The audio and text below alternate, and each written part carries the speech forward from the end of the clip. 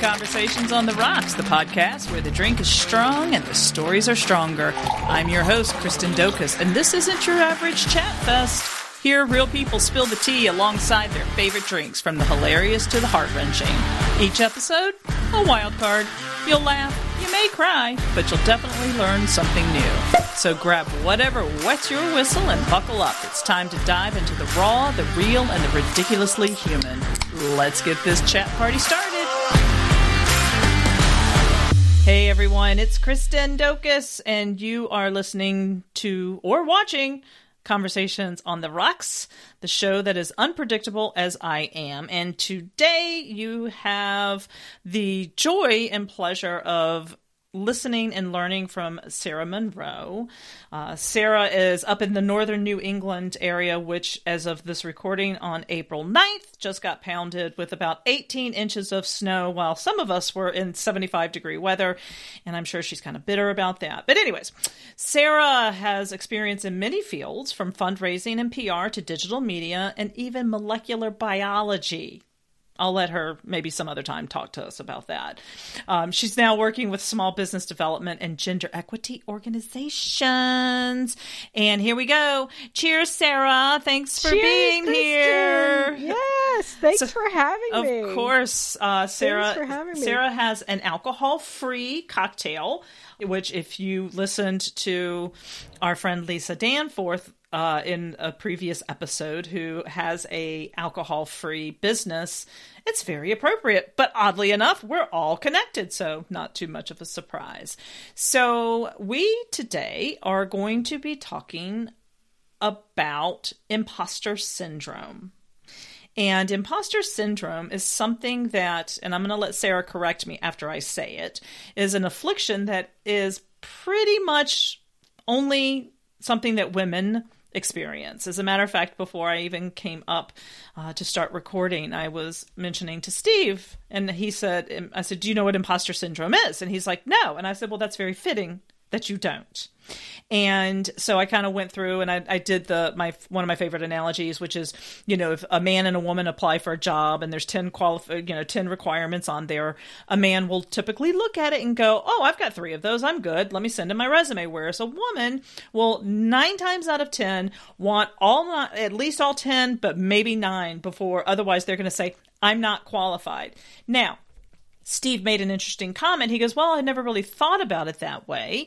He said, I guess as men, we're just told and have been, raised that you miss all the shots you don't take. So what do you got to lose?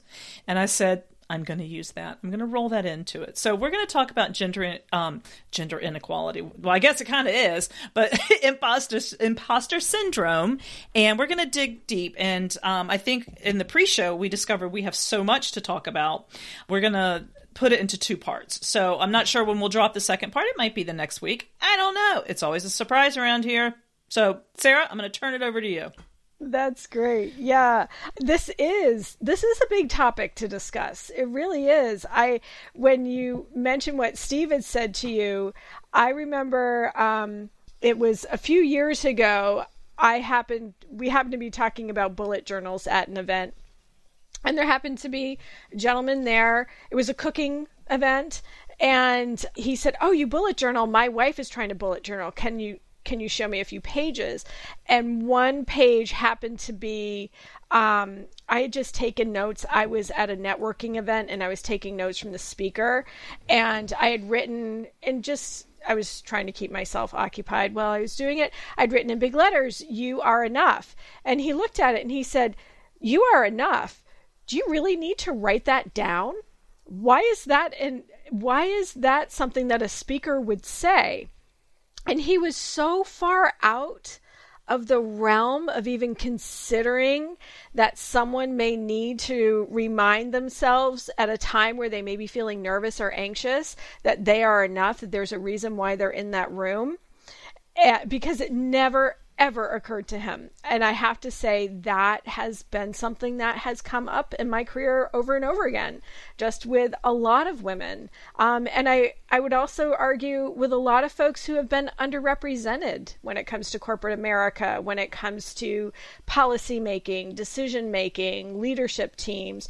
There's a lot of people who are underrepresented. It's not just white women. You made an interesting, or you kind of corrected me and are brought to my attention something I wasn't aware of, and that was that you made the comment that women of color, it's really a white woman pandemic, a white woman disease, imposter syndrome.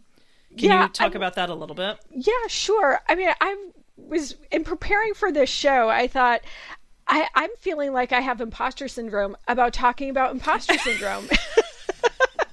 Right? No, you don't. Even though this is something we experience, so I may have taken a deeper dive than needed into all of this.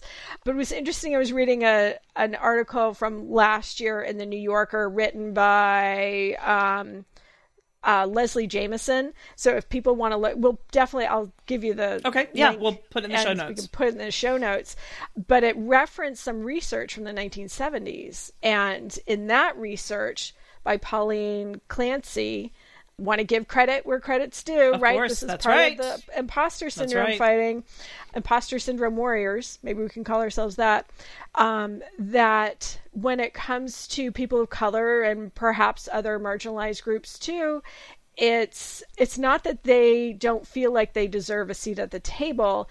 It's that they're seeing that the table is rotten to begin with and needs to be replaced. And I think that's the place where people who may have more privileged backgrounds are starting to come to realize is that when we really think about the biases that infiltrate everything that we do, the privilege that comes in, if we really want higher quality work products, higher quality leadership, higher quality policy, higher quality workplaces, and engender a sense of belonging and inclusion, you need to destroy the old tables. And with that will come crashing down imposter syndrome. So imposter syndrome was actually originally, here's the historical roots of it. It was called imposter phenomenon, where social science researchers were actually seeing that these high achieving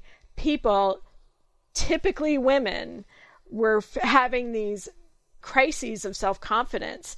And over time, it became called imposter syndrome.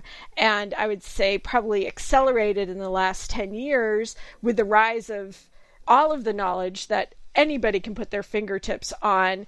We all feel like maybe we're faking it sometimes. Like if you aren't pale and male and wrote a book, where do you feel that you have the qualifications for speaking up about something? And right? I think that's a really good point. And, one of the things that we want to share a couple, personal experiences is I've been a digital marketer for over 15 years. And back in the day, then all of a sudden, a couple of years later, it became, what was the old saying? Anybody can hang their shingle by the door, right? Mm-hmm.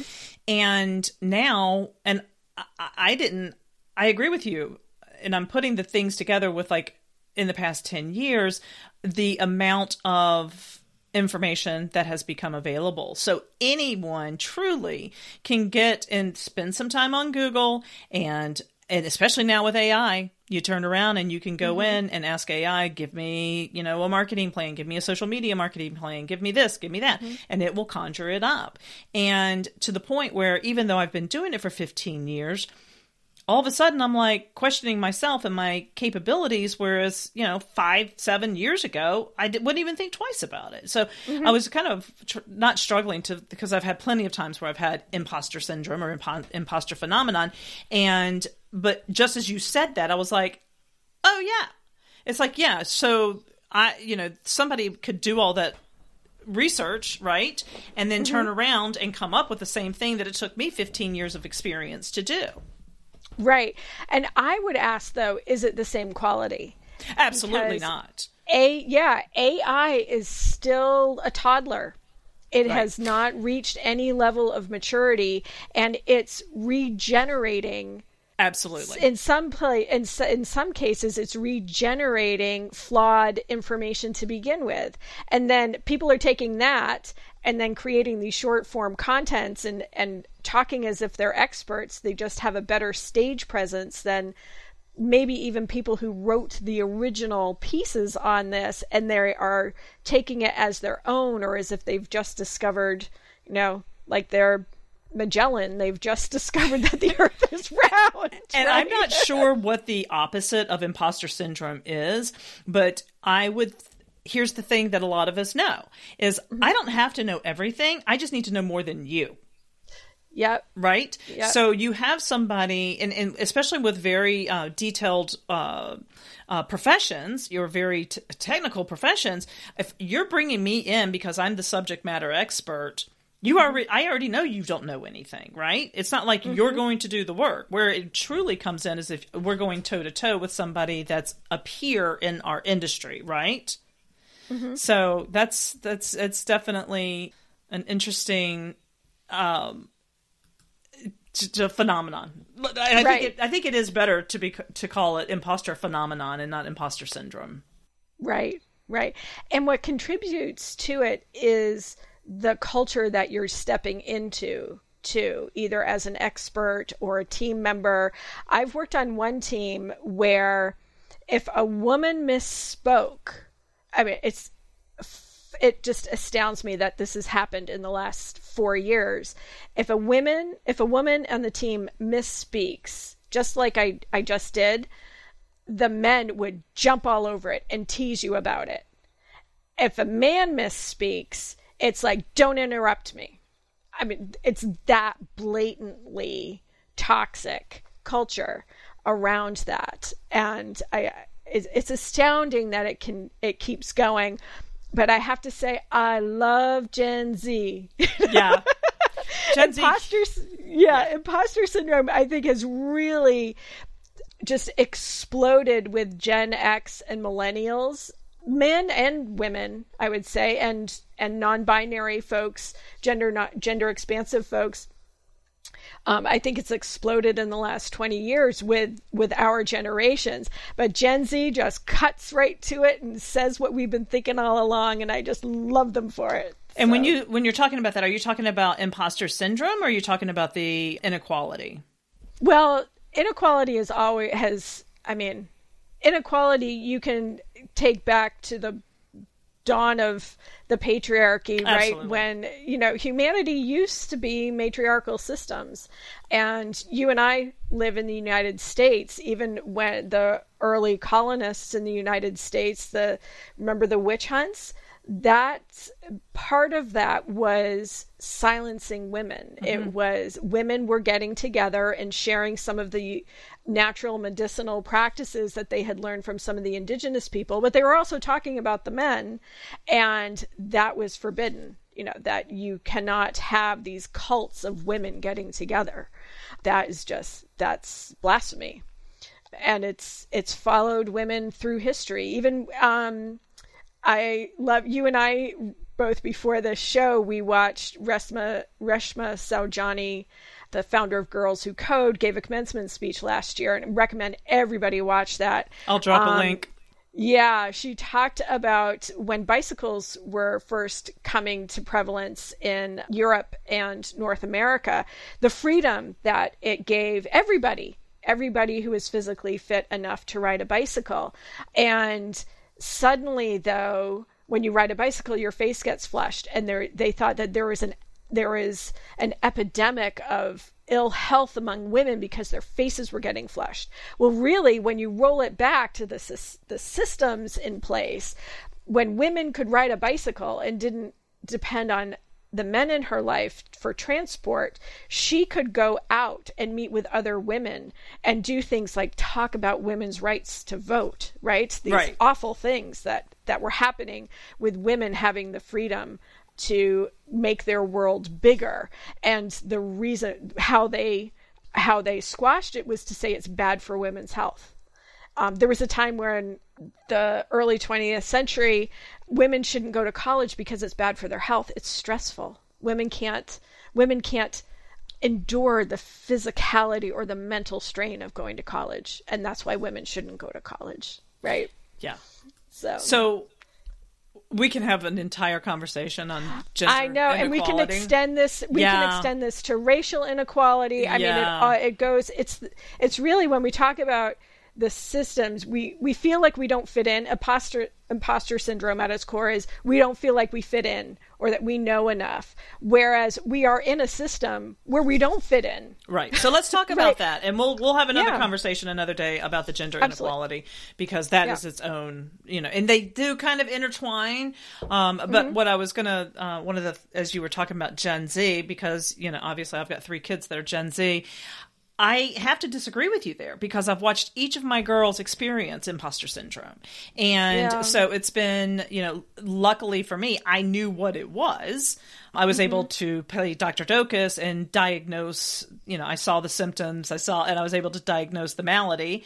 And, but especially like with my oldest, when she went for her first like real big girl job, right? Yeah. And, she, in some ways, she had a legitimate reason to have imposter syndrome, but let's stop calling it that, right? It was a new job, a new career for which she had plenty of functioning ability to do it.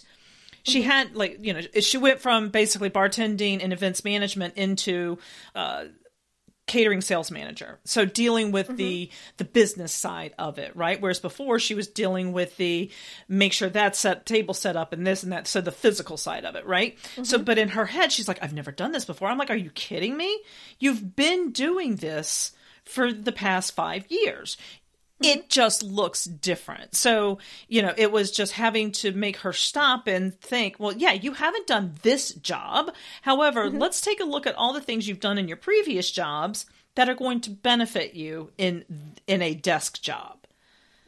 So, I think it's just for all of us, it's just reframing it. What are some ideas and things that you can think of? What are some, if somebody, or hopefully lots of people are listening, but what are some ways that as humans, but also as professional leaders, that we can either get rid of it or help alleviate it? So, one part, I think one of the first steps is to recognize that everybody has a first day. Everybody at one point is new to what they're doing. Whether you inherit a business, you start a business, you're going into a well-established business. Everybody has a first day. And recognizing that there needs to be some structural supports to help them through that. For instance, your daughter. Right. And on the personal side, remembering you were hired for a position because of your experience and because of what you can do. And you just may not know where things are at the start, but you were there for a reason and they picked you to be there. And so letting yourself shine, also having people around you that will, what's the saying, that will light your candle, not snuff it out, right? Yes. Like that workplace that I said, if I misspoke, I clearly remember it. I had said 8 instead of 10, and boy, did they jump down my throat. Instead of paying attention to what, and I corrected myself immediately when I said 8, I knew I meant 10, but instead of focusing on the next sentence, they just couldn't let go of that.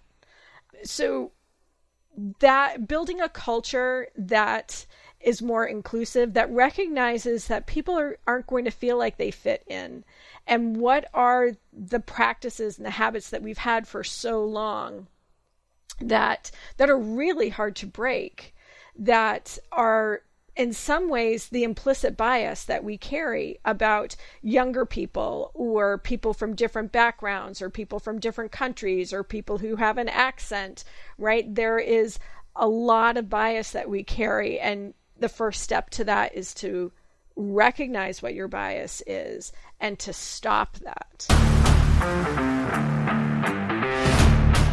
Hear what actual AI-generated voices are saying about the Wheeler's Dog podcast. It can be amusing. It's better than going to the dentist. The award-winning Wheeler's Dog podcast can be found just about anywhere that you get podcasts. Listening to Eugene is better than looking at Eugene. Let's put it this way.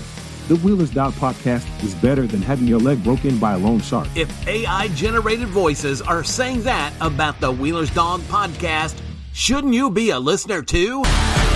It occurred to me that there are things that we as individuals personally can do. And I think one of the biggest things that women, and I'm just going to say women can do, is check your tribe. Mm-hmm. You need to surround yourself by other women that are cheering you on. And I think when you have a solid tribe around you that's cheering you on, that says, you got this, you go girl, why you're the, what, if you have those cheerleaders, right? Instead of, and I'm going to go back to my oldest, she for a long time had the little Debs, the little debutantes around that all they did was just tear each other up. Mm-hmm. And I'm like, what in Sam's carnation is going on? I'm like, we don't do that. Yeah. We do not talk about our sisters that way. We do not do it. There are enough people out there that aren't female that are doing that we don't need. Like if your sisterhood, your sister tribe of sisters, whatever sorority, whatever you want to call them, squad. I like to say squad. Yeah, is not lifting you up. You need a new squad. Mm-hmm. Because I think a lot of that comes from that, like, I can't do this. Is because, you know why? Somewhere along the way, somebody told you that you couldn't. I don't think any of us intrinsically just wake up and go, oh, I can't do this.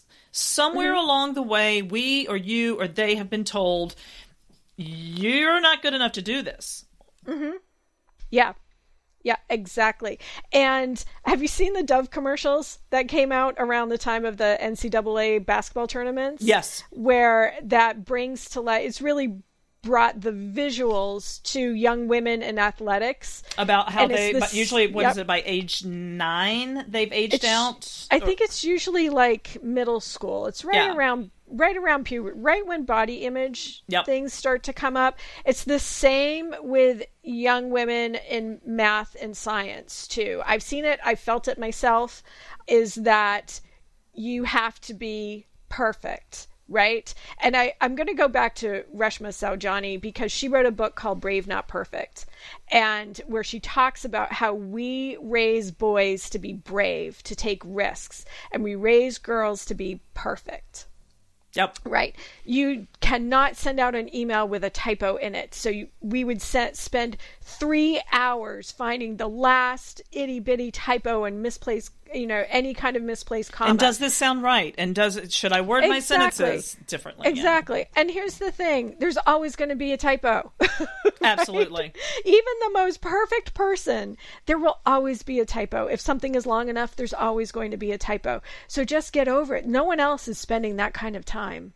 And yes, I know there are 3 different ways to spell there, but if that all you took from my correspondence was the fact that autocorrect didn't catch then we've got bigger issues. Right. Or autocorrect did. Have you been seeing this with your predictive text? I was writing a Word document today and it was catching on to what I was writing about and it was just filling in words for me. It's like, yep, that's what I want to write. Just tab over and accept that.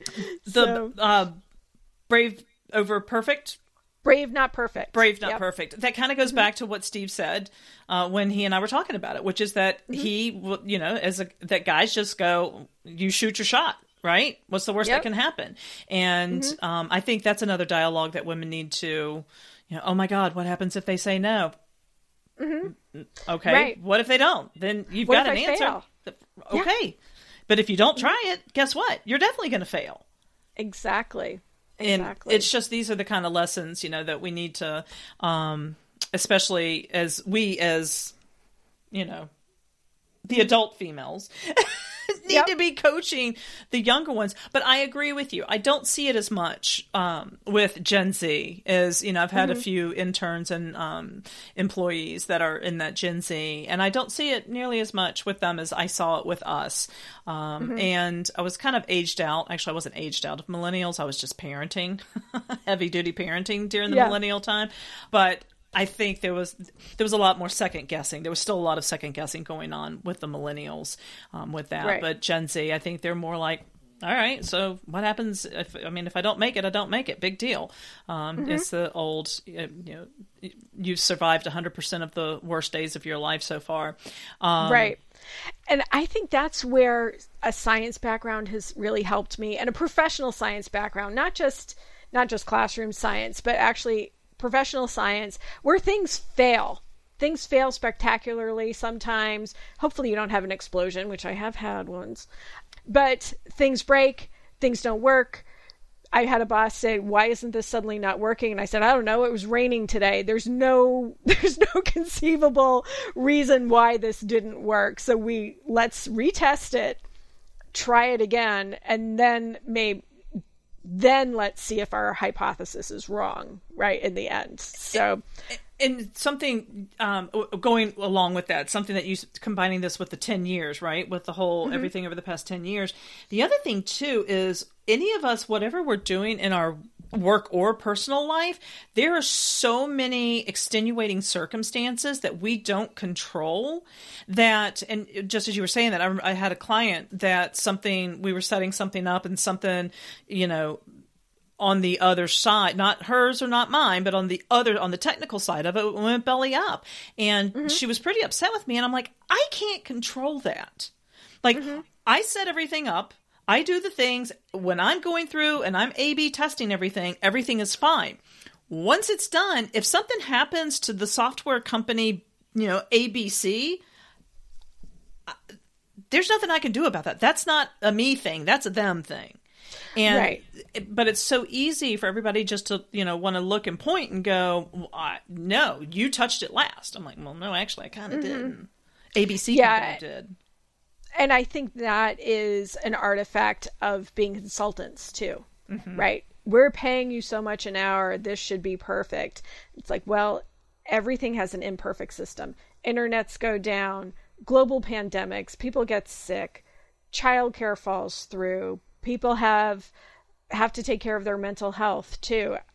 I see us being much more humane now. Like if someone has lost childcare or they're sick, it's like, okay, we need to recalibrate the deadline, figure out how to get this done. Before 2020, oh, you have the flu? Could you, if you're sitting up right now, could you at least proofread this email? Right? No. But the instance that I just spoke of, it definitely made me question myself. 100%. I went through before I came back with a response to my client, and I went through to all the checks and balances, and I'm like, check. But it made me go, did I do something wrong? Did I miss a step? Wrong? Did I, I don't get imposter phenomenon very often. So it's just funny how easy it is to slip into that. Whereas I can imagine that somebody in the other sex would have been like, I don't know. Right. Yeah. I have dug into someone saying the email has to be rescinded that you sent to 5,000 people because so-and-so can't. People are calling saying that there's a mistake and that this isn't working. And so my favorite line back to that, how many people? Right. One? And, as a consultant, I got to say, when was it? It was when Sheryl Sandberg, it was before she wrote Lean In. She had talked about how corporations and businesses need to treat contract people better, that we're wearing them out. I mean, it goes way back to whenever that was. What, early 2000s, I think she wrote that book? I think it was more like around 2010-ish. 2010-ish? I don't think it was quite that Y2K. Far. Yeah, but she was saying that we are developing a gig economy and that consultants and freelancers are going to be used more and more, and we need to treat them better. That no, it is a system problem. And how many of us now write into our client contracts that certain things are beyond our control? Right? I learned that lesson several years ago. It's like, Yep. It is not my fault if Meta goes down. I'm sorry if Facebook is down. Yes, it's a trending hashtag on Twitter or X, but it's not I can do nothing about it. And I defend a designer who comes back and says, you made another change, you have to approve this proof. I'm the same with our printers. I've had to eat a printing bill with a client because there was a typo in it. It was like a significant piece that needed to be fixed. We had to rip a page out of a program and put it back in for an event. We had the time to do it. But I hadn't written in my contract, final proof approval means final proof approval. I am not the final proof approval. So I learned that lesson pretty hard too. So the ones that take money out of our pocketbook are always the ones that we go, okay, next rendition, lawyer up and go, okay. Oh, my light just went off and now it's I'm like looking, if y'all can't see me, I'm like looking all Rudy. I know you talked about the 18 inches of snow. Well, the benefit that we had was 50 degrees over the weekend and a total eclipse. We were in the path of totality. So nice. The snow last week was okay. The fluky internet, when we talk about things going wrong, it's like, I have to say, I can do these live shows as long as the internet is stable. And during those snowstorms, internet was not stable. So it's just like, yes, those emails were all in my outbox. None of them went because internet went out in the snowstorm. And did you witness a rapture? I'm sorry. And I were joking. How many raptures have we survived at this point? Right? I was talking about this to my trainer today. I was like, I remember 2017, we were totality here. I don't remember anybody talking about a rapture. I'm like, what is going on? This world is... I'm starting to feel old because I'm starting to say, what is wrong with this world? I know. Well, look at it this way. We survived Y2K. Yeah. We survived... Wasn't there a rapture in like 2006, 2008? Well, we survived the crashes of those times. Right. We're Gen X, so we've survived how many recessions? Oh, yeah. Right? Honestly? Oh, yeah. Yeah. That's why we're the FAFO generation. Okay, we are going to wrap this up a little bit, and then we are going to, Sarah's going to come back, and we're going to go into more of instead of just this is kind of like, this was Imposter Syndrome 101, right? Mm-hmm. But what I want us to talk about when we get together again is a little bit more about what businesses and people that aren't impacted. Let me say it that way. People that are not impacted by imposter syndrome, what can we do? How can we support? How can we get rid of it? How can we support these women? And I also want to talk a little bit then too about just kind of continuing to upend this system that no longer serves any of us well. Even the ones that it supposedly serves, I don't think it serves them very well because they're having to live a little bit of this life. So, in closing, what would you like? Any closing comments before we sign off on this? Closing comments. I would say I'll take a page from Brave Not Perfect and to say that everybody deserves the opportunity to take a risk and to embrace some imperfections. And that is part of life, right? And I can say that from a privileged position and also recognize that there are inequities that I face too, and that it's okay to stand in your own space. As our friend Lisa says, stand in your brilliance, right? Right. And lift each other up. And that, my friends, is something you will hear me talk about all the time. Going back to what I said earlier, it's like, make sure you've got a good squad around you that surrounds you. And if you don't, find a new squad because they're not for you. And when you do need them, they're not going to be there. At least not to help you. They'll be there to watch you fall, but that's about it. So Till next time, my friends, thank you for tuning in, and I will catch you on the flip side. Thank you. Cheers! As the saying goes, you don't have to go home, but you can't stay here. And that's a wrap for this week's episode. A big thanks to my guests for sharing their story and to you for listening. Don't forget to share the show with your friends and spread the words. And if you'd like to be a guest on the show, the link is in the show notes. Till next time, cheers.